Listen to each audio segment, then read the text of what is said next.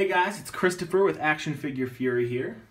And it's Anders with Action Figure Fury as well. And we've got some figures from the DC Comics Batman animated series and the new Batman Adventures line to review. We got Clayface, Bullock, the Joker, Firefly, Talia, and an anti-fire suit Batman.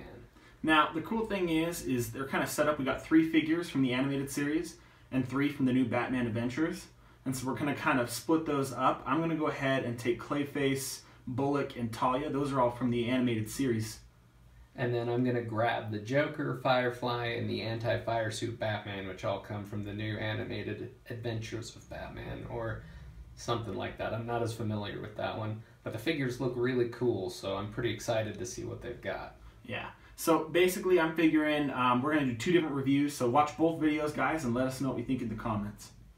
Alright, so we're going to take a look at the packaging, starting with the anti-fire suit Batman here. As you can see, it's pretty simple clamshell packaging that's attached to a cardboard blister backing with glue. This is the new Batman Adventures, so you've got the logo here that serves as the primary image for the backer. Flip it around to the back, same image, slightly different. You've got some legalese across the bottom. Back on the front, you can see on the sides, they give you the name of the figure and some information about its place in the series on both sides, and then on the bottom you've got a little bit more legalese. And then the clamshell is open on all 3 sides to give you a good view of the figure and the accessories that it's coming with. So that's anti-fire suit Batman, and the Joker and Firefly are much the same. You can see that same open packaging, same image on the front and back.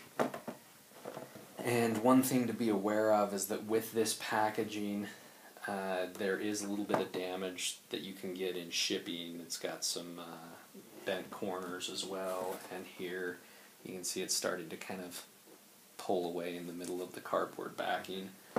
But in general, this style of packaging and the lower price of these figures means that most people probably aren't going to be collecting these figures as big-time collector's pieces, and so the packaging might not be as important for them. Now, all in all, I actually like the packaging. I like the simple nature of it. I don't mind that they're kind of reusing the image front and back. I think it gives it kind of just a nice, simple look. My only gripe is that I actually would prefer them to use resealable packaging versus this being glued to the cardboard backer. I'd like the option to be able to put the character back in packaging, or even possibly use the packaging as part of a display piece too, but with this kind of glued clamshell, you're not going to get that. Otherwise, especially for the price point, I think the packaging is pretty nice.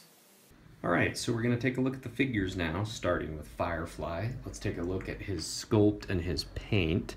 As you can see, both of them are pretty simple. There's not a lot of color going on. You got some red in the eyes, you got the black of the eyes, and also of the harness that goes around the figure. And then you've got some sort of tan, more brownish tan for both his gloves, for the attachment on his back, and then for his feet. So paint-wise, it's really nice because all the lines are very well painted. They don't spill. There's no spill, for example, between his gloves there and the arm, and the same is on his boots. Very crisply painted, and also on the harness itself. You can see the lines never really spill over onto the body. Sculpt-wise, they've included some cool details like his little antenna here, and the eyes themselves are nice. And this piece here is not removable. It's actually part of the figure itself, as is this harness. Now the harness is flexible, this belt part of it, and it's not directly part of the body sculpt, but it also can't be removed. One small thing I noticed is just in moving the character around and kind of checking things out, this piece has started to pull away a little bit. I would have liked a little more reinforcement there, because especially if you're going to be moving the character's legs, you don't want that holster to break. Overall, very nice sculpt. It's very well done. It's solid. It feels like a pretty cool figure. You know, they've got some nice details in there. For example, they've got this zipper here that kind of makes the other lines in the figure look like they're part of the suit rather than articulation joints. And so that's kind of cool. Overall, very nice look, and the paint is really well done. High points there.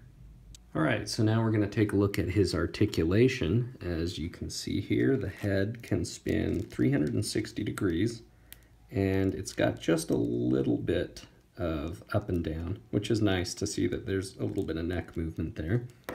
For the arms, the shoulders can come out to almost 180 degrees, and then as you can see, there's a full rotation on the joints, and that's also the case with the elbows. The elbows do have about 90 degrees of articulation, where you can kind of flex them up like that.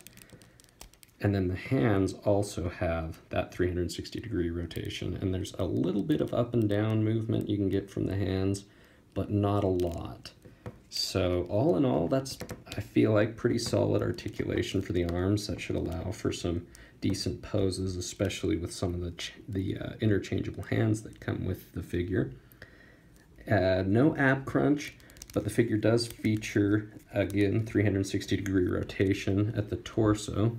For the legs, they have a side-to-side articulation that's not quite Van Damme level. I don't think Firefly would want to get in a split off with Van Damme, but it's pretty impressive, especially given that he's wearing a suit. Pretty flexible material, I'm guessing. The legs also can go front and back articulated a pretty decent amount. You know, he's got, you could get some good jumping poses or something like that there. And then the knee joints themselves will go back not quite 90 degrees, so you've got a little bit, and there's no forward articulation on the knees, just back. Leg-wise, the legs themselves also pivot 360 degrees, and the ankles have a little bit of up and down articulation, but no side-to-side articulation. So all in all, I feel like that's a pretty solid amount of articulation, especially for a character of this price. The joints are all a little bit stiff, so you'll want to be careful when you're moving them around that you don't put too much force on them. But they do hold pretty well, and all in all, I think it's a pretty solid job of articulation. Alright, so now we're going to look at the accessories that come with Firefly. As you can see, he comes with a couple of pamphlets here. Neither of them are specific to the character, and one of them just serves as a sort of advertisement for some of the other figures that you can get in the new Batman Adventures and animated series line. And the other is just an illustration of how to use the figure stand and how to attach some of the pieces. So nothing too incredible going on there. The figure stand itself, as you see, is stamped with the image of Firefly, which is pretty cool. And then you've got 3 sets of interchangeable hands, bringing the total number of hands to 4 sets, including the fists he comes with. And then you've got his gun here. Now on the gun, if you'll notice, the paint job is very well done, as with the rest of the figure, where the paint is not spilling between the black and the blue on it. Again, really nice that they put that much effort into the paint. Now hands, you've got some fists here, and these are not for the gun, or at least they can be used for the gun, and I'll show you that in just a second, but they look more like they're for grasping other objects, other accessories you might have for the figures. The gun hands, as you can see here, actually have a trigger finger and a grip to hold the gun, and that works pretty simply. I'll show you. Let me swap out for the other gun hand here so we can see that. It goes in pretty easy, just into the actual hand itself, and then you rotate the finger into the trigger, and then there you go. You've got yourself the hand holding the gun with the trigger finger. Now, like I mentioned earlier, you can use the hands, the grip hands, if you want, so you can kind of slide another hand onto the barrel there, and then you could have like a double-handed grip on the gun as if Firefly is getting ready to go into battle for Batman. So that's one possible use for those hands. And then in addition to the 2 holding hands, He also comes with a set of open hands that are kind of just your traditional open palm hands, and you know, they might be good for high-fiving other villains when they defeat Batman. But that is the accessories. Oh, one more quick thing to note. He does have the holster on the side, which holds the gun. And you can see there's a little separator so that when you slide the gun in, the barrel is separated by that little spacer. Holds the gun quite nicely. All in all, it's a pretty good loadout. Nothing, you know, there's not a lot of accessories, but they're pretty cool, especially for a figure that's in this price range. So I think they did a pretty good job on the accessories. All right, now we're taking a look at Anti-Fire Suit Batman. We're going to start with the paint and the sculpt. Paint's pretty simple on this character. There are literally 3 colors, including, as you can see here, the whites and the eyes. Now, the white is really well done, doesn't spill over onto the rest of the figure. And the blue is also very well done. You may be able to see there's just a tiny little spot right there where the black spills onto that blue, but that's the only place on the figure I could find that. Otherwise, you look at the hands here, and you've got those cuffs on the hands and legs that are both that kind of blue with the black lines, and they're very well done. I couldn't find any spill. The belt is nice. Overall, solid paint job, even though it's simple.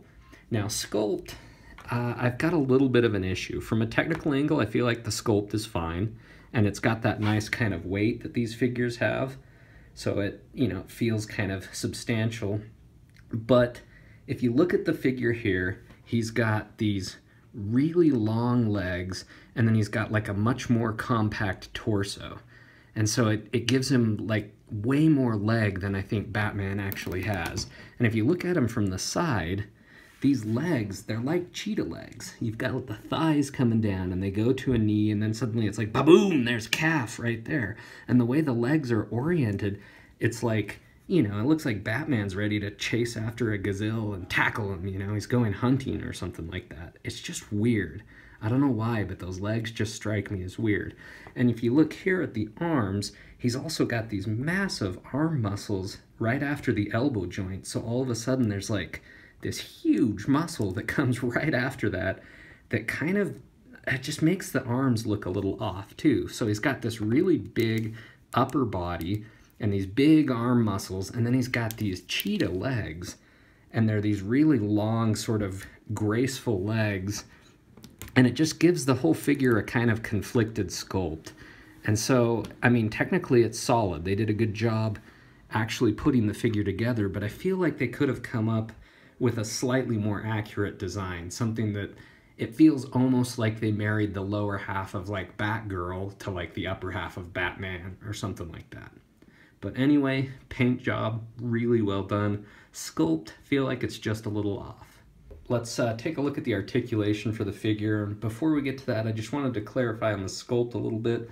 I understand that the sculpt's representative of his look for the new Batman Adventures. I just don't think the look suits Batman as well. It's just a little off for me. Anyway, articulation. Like the other figures, he's got a full 360-degree rotation on the head there, and he's got just a little bit of up and down articulation, not a whole lot for the neck. His arms rotate 360 degrees at the shoulder, and you can get some articulation there, but they don't go quite up to like the 180-degree level, so it's a little bit limited, and you also have to really strain the arms because they're pretty stiff, and if you'll notice, that shoulder joint, kind of the blade kind of meets the top there and makes it hard. So I wouldn't suggest trying to stress that too much.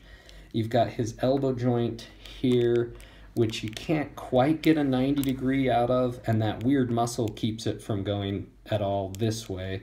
So you got a little bit of articulation, but not a lot. It rotates 360 degrees like the other joints, and his hand rotates the 360 degrees as well. Not much back and forth articulation on that joint, mostly because of the cuff here, which really kind of keeps the hand from having that movement. He does have 360-degree rotation on the torso, no ab crunch, but it is nice that he's got some torso rotation.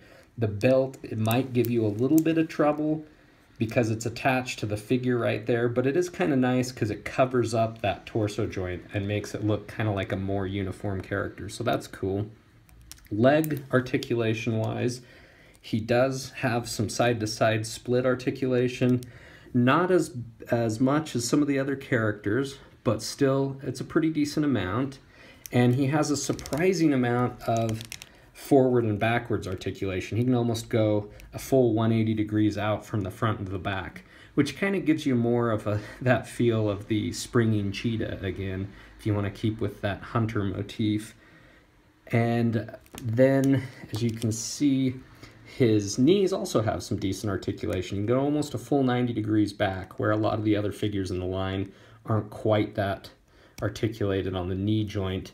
Now, he's got the 360 degree rotation coming just below the knee joint, above the cuffs on the leg, and then the feet themselves have that back and forth articulation, but there is no side to side, and the feet themselves don't turn, just up here at the joint above the cuffs. So all in all, I'm a little disappointed by the shoulder articulation and by the arm articulation. I feel like they could have done a little bit better there, but I like that the figure does have the torso rotation and the legs, you know, having that surprising amount where you can get them almost all the way up on either side, and some decent knee articulation with some on the ankles for posing. I feel like they did a pretty good job, and the figure's got some pretty good movement overall. All right, now we're gonna see what accessories we get for the anti-fire suit Batman. As with the other figures, he's got these little pamphlets here. This one provides some advertisements for some of the other figures in the line, and this one shows you how to use the stand, how to attach some of the pieces.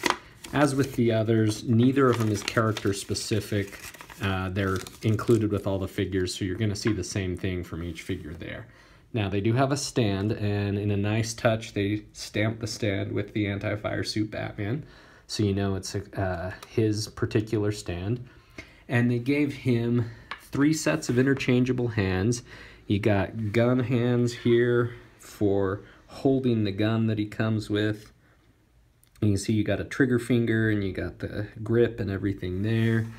And then you got yourself just a more grip-like hand here if you were to hold like a club or a pole or some kind of implement like that. And then you've got the more open palm hands here. And then that's all in addition to the closed fist hands that come on the character, giving you 4 total. And then you've got his gun here.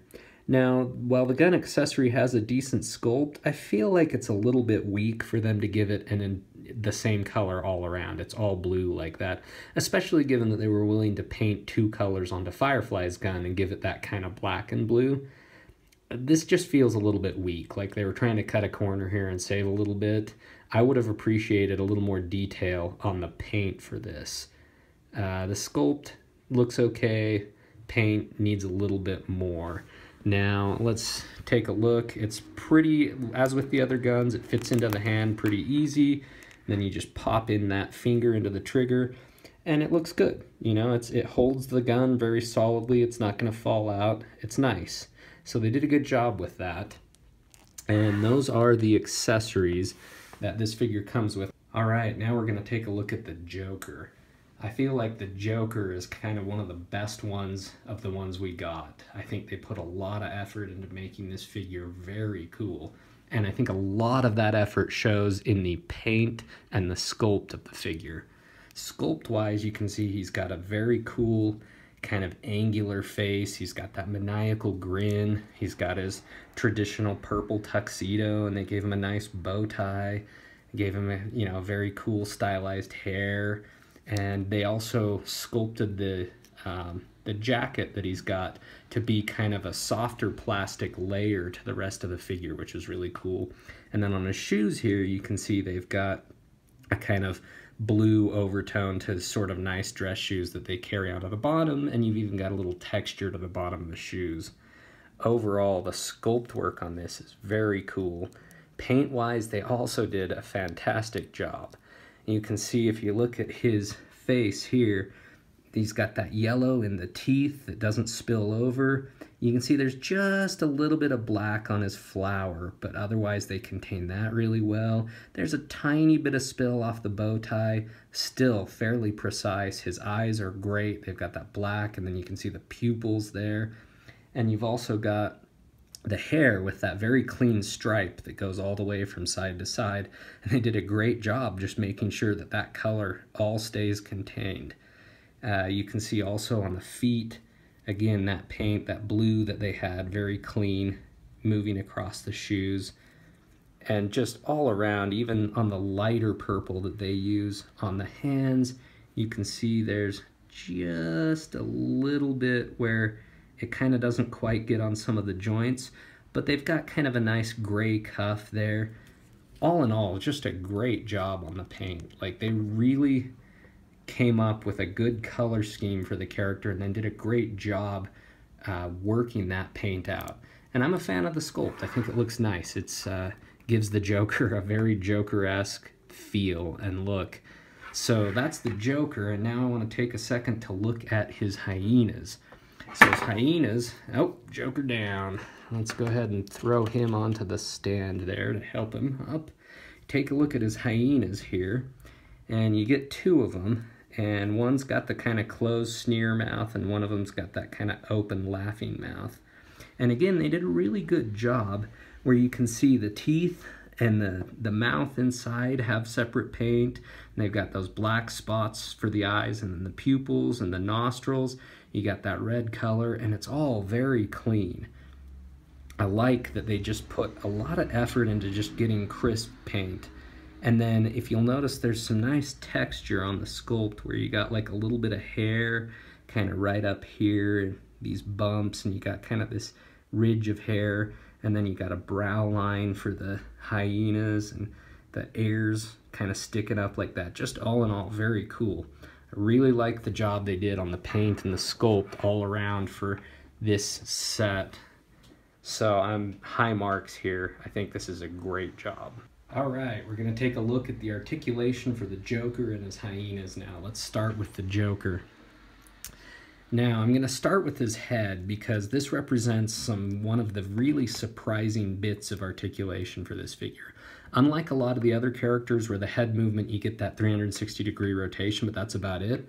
This figure does have that 360, but look at how crazy you can go side to side with the head and up and down and all around, and so you can get some really great kind of crazy maniacal poses out of the Joker, which is really suiting for his character. I love that they figured out a way to give him just really cool head articulation. Even more impressive when compared to the other characters in the line. Now, his arms actually come out to almost a full 180 degrees. And then, like the other figures, they do have that full rotation. You'll want to probably pull the arms down just a little bit when you rotate, otherwise it's a little stiff. He does have the 360-degree rotation for the elbows, and he's got a little bit of elbow articulation, not quite as much as some of the other characters, but there's still some flex there. And there's not much movement side to side for his hands, but he does have the 360-degree rotation for the hands as well. Now, his legs are also a little bit surprising because, wow, that guy can do the splits. Got some crazy splits action going on right there, even more than a full 180. And he does have some good front kick action. His back kick is a little bit limited by his jacket, so you're not going to get a lot of back right there because it runs into the sculpted jacket here. But that's a pretty decent amount of front movement. And then his knees, you get almost 90 degrees, which is nice. You get down to his feet, and it's a little disappointing because he doesn't have any ankle articulation. There's just a tiny amount of up and down, and that's it. And then he's got the 360-degree rotation. So that's cool that he's at least got that rotation, but he's got the cuffed legs here, which really keep him from having any more movement. So that's a little disappointing there. But otherwise, I think they did a pretty good job with the articulation. I love the extra movement you're getting out of the legs. And that head is crazy awesome. Like, that's going to allow for setting up some pretty cool scenes. You know, I like that he's got that articulated head. And I figure, you know, if you're going to give one of the characters that head movement, the Joker's a good choice. So let's take a look at his hyenas now. I'm going to use this this guy here to kind of show you the articulation. It's the same for both of these figures. They've got heads that are able to move 360 degrees rotation, and you got just a little bit of side-to-side movement there and some up and down movement. So it gives you some good posing. You know, you can kind of get some cool stuff there. They've got their legs, good front and back movement. The legs can kick all the way back like that very easily. Now, technically, you can actually rotate these legs all the way around 360 degrees. You can also do it with the front leg, but because right there where you're kind of seeing the hinge meets, it makes it a little bit tough, and I wouldn't recommend doing a lot of 360 rotation there, just because it's a little bit tough, and you might kind of bend the characters a little bit. The last little piece here, these tails do have rotation to them, which is cool. I like that they added in just that little touch of having, you can give the dog a wag if you want or something like that. It's just nice that they put in that little extra touch. So, the hyenas and the Joker himself, I think they did a great job with the articulation. All right, now it's time to take a look at the accessories for the Joker. Now, as with the other figures, he comes with some pamphlets here. These are not specific to the figure itself. They're just kind of an advertisement for other figures you'll find in the series, and a little bit on how to use the figure stand and how to attach some of the pieces. Got your figure stand here stamped with the Joker. That's cool. And then we've got a hand here, a set of hands that's good for gripping the gun that comes with the figure. This is the gun. It's just a very simple matte black paint job. I would have appreciated a little bit of extra paint on this, but I can kind of understand versus the more stylized Batman gun why they chose to go with just a basic paint job for that. Here's how the gun fits into the hand. As with the other figures, very easy, slips right in. You got yourself the trigger finger there going right into the grip. Again, I really like how they've designed those to all work very simply. So that's the gun holding hand. He also comes with a pair of slightly open fists where you can see he's got a little bit of grip there in case you wanted to put in some other kind of blunt instrument or something like that. And then the figure itself comes with a pair of fists, so you get 3 pairs of hands total. Now, by far the coolest accessory he comes with are his 2 hyenas. He's got his open-mouthed one and his closed-mouthed one. And as we've looked at in the sculpt and the paint, these figures, they did a really good job with them. They made these great accessories. I mean, there's not much that can be said other than that these were awesome. And the fact that they included them in addition to some interchangeable hands and the gun, I mean, they went above and beyond for accessories for this figure. I feel like this figure and the Clayface figure are kind of the rock stars of this set. And if you're going to pick up just 1 or 2 figures from the line, I would say those 2 are the ones to go for. Alright guys, so all in all, I think the figures were pretty awesome altogether. I mean, the original Batman animated series figures were pretty cool. I really like Bullock. I really like Clayface. Talia, on the other hand, was kind of disappointing for me. All around, she was fairly bland, and especially compared to the other 2, she just wasn't that fantastic. I would say overall, though, the paint across the board for mine was phenomenal. I think I'd probably end up giving this my trio a 4 out of 5. So I really liked the figures from the new Batman Adventures. Surprisingly enough, the anti-fire suit Batman was the weakest. I kind of felt like the sculpt was a little bit off. They got a little lazy with the paint on his gun. But I thought Firefly was really cool. They did a great job with the paint there. Great paint all across the board, actually, especially on the Joker. Joker figure's the standout. If you're going to get one of the 3 of the figures, you would absolutely have to get the Joker. He's got hyenas, he's got a gun. He has a super articulated head, really awesome figure. Firefly's worth picking up too. Anti-fire suit Batman, it depends. If you're a fan of Batman, if you like the design, go for it. Otherwise, I think he just looks a little bit weird. I'd say get Clayface too, because he's awesome. Yeah, I was pretty happy about Clayface. I was a little bit jealous that you got Joker, honestly. But you got Clayface, Yeah, so I think that makes up for it, because they're Yeah. both rock stars. If you're going to get 2 figures from the set, get those ones. They're awesome. Yeah, fantastic choices. And honestly, all around, I think that this series is worth collecting because, I mean, the original series is amazing. If you haven't seen it, go watch it. And make sure, guys, to let us know what you think in the comments, or if you've collected these and had some opinions, lay those down too. We want to know.